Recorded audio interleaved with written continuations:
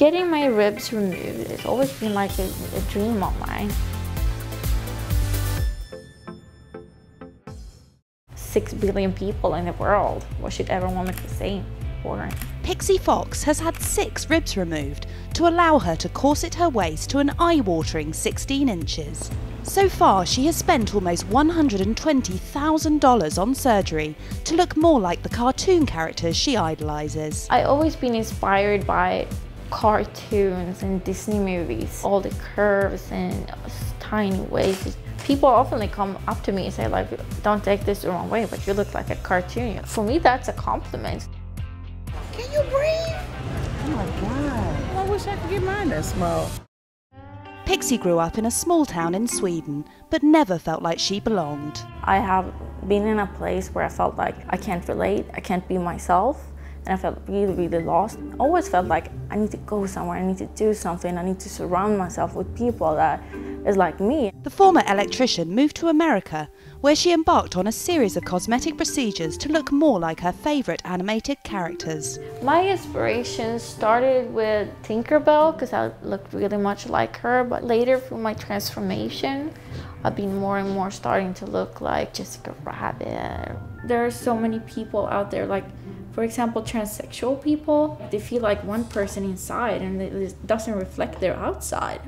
And for me, this is not who I am on the inside. I have done a nose job, eyelid surgery, brow lift. I have done lip fillers. I have some fillers here in my cheeks. I've done my boobs 4 times. And I've done Brazilian butt lift, permanent makeup. To maintain her extreme hourglass figure, she sticks to a strict exercise and diet regime and wears a corset 24 hours a day. Pixee has over 70,000 followers on Instagram, but even some of them were shocked when she announced her neck surgery, removal of 6 ribs to allow her to corset her waist even tighter.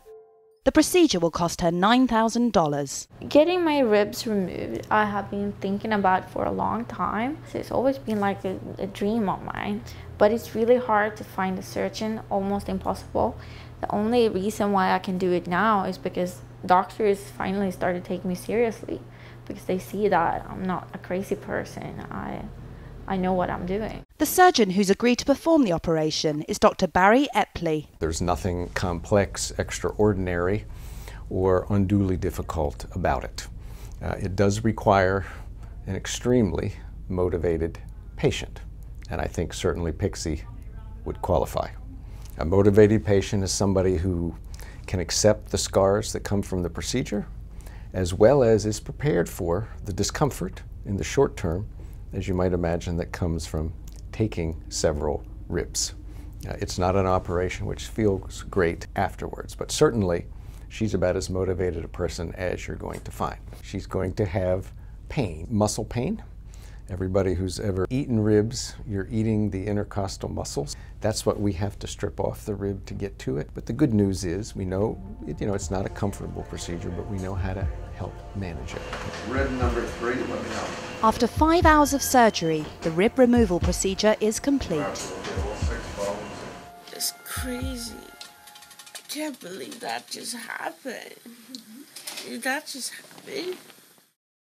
Recovery time is supposed to be 6 weeks, but after just 2 weeks, Pixee is already up and about.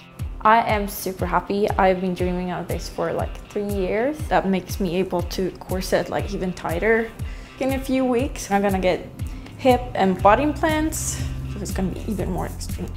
Now, when she wears a corset, her waist is an incredible 16 inches. Oh yeah. I'm pretty close to the world record, and I think that if I just get time to heal and start workout and continue my lifestyle, I'm probably gonna go down to 14-inch soon. I think 15 is the world record. And she's proud to show off her new figure in public. I show my kids. Amazing and incredible, beautiful. You don't really see too many people have their bodies looking like that. It's a little odd. It's not something I would choose to do. I mean, to each his own, but it seems painful. It got my attention. I came back. I'm really happy with how I look now. but I still see things that could be fixed. This is like my job. This is what I do, and I'm gonna keep on sculpting. Tons of people who write me every day who's really inspired with what I do, and they wish that they could do the same. I don't want to inspire people to get plastic surgery. What I want to do is to get like a message out there that it's important to whatever you decide to do, that you should follow your dreams and dare to be yourself.